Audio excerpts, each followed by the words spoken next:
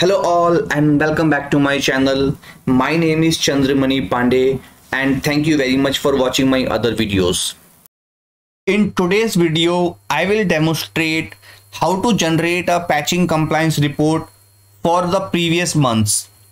I have received numerous inquiries on generating Windows patching compliance report for Intune managed device, especially for previous months on my various social media platforms. Many of you have asked about gathering compliance report for N-1 or N-2 months where N represents the latest patch Tuesday of the month.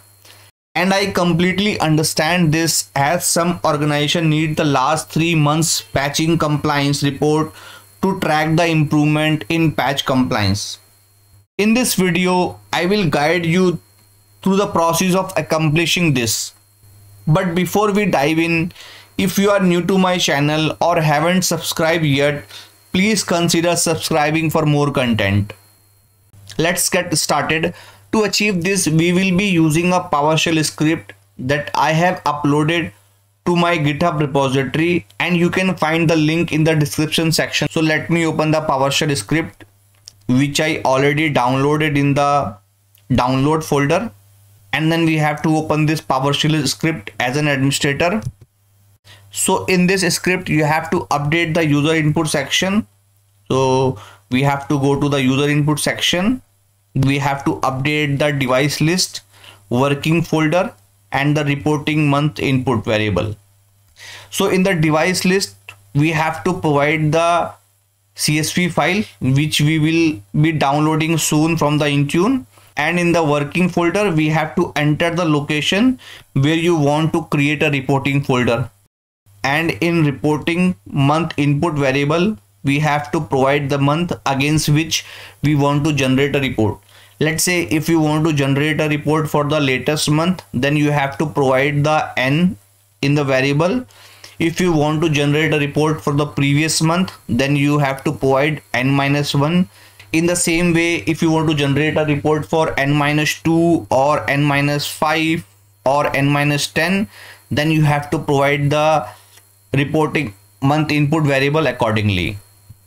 So let me quickly update the user input section. So in the device list variable, we have to download the Intune report and provide the CSV file location. So let me open the Intune portal, and within the Windows device section, we have to go to the export.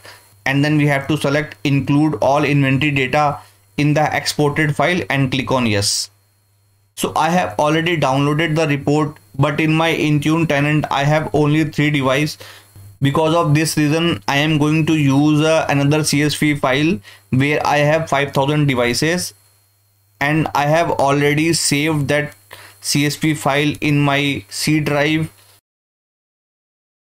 Within the temp folder, I have already created a Intune patching report folder, and in this folder I have already saved a device inventory report. If I am opening this report, we can see that we have the Intune exported dump.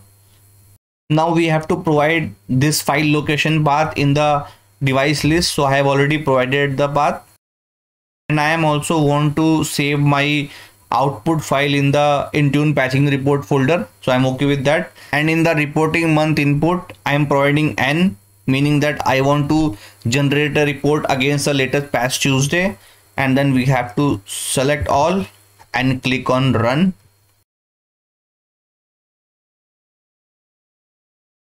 And now it started downloading the patch list from Microsoft.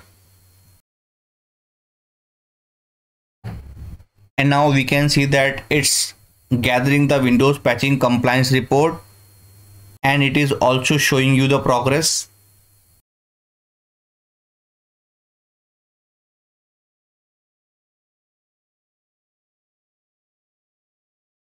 We can see that the script executed successfully against N month, and where N is equal to January 9, 2024, which is the latest patch Tuesday.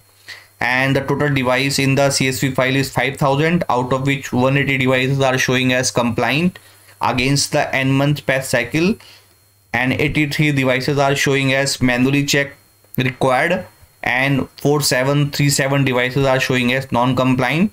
and the patching compliance percentage is 3.60.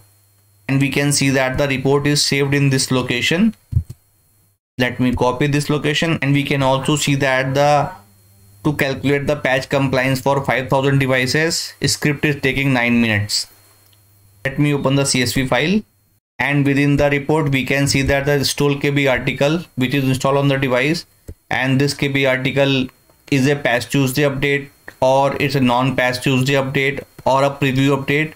We can also see that this patch release date is 10 December 2023, and the machine is non-compliant against the n-month patch cycle, and the device is not compliant from last 40 days, and this is the latest patch required, and this patch is released on which date.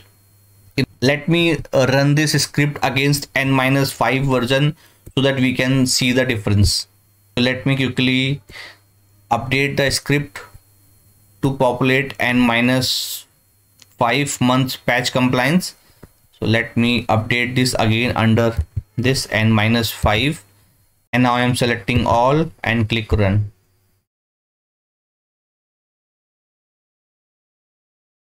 And now we can see that against n-5 months, the patching compliance is 91.38%. So this way we can generate the patching compliance against n to n-10 months. So that's all for this video. Let me know in the comment section if you have any question on this.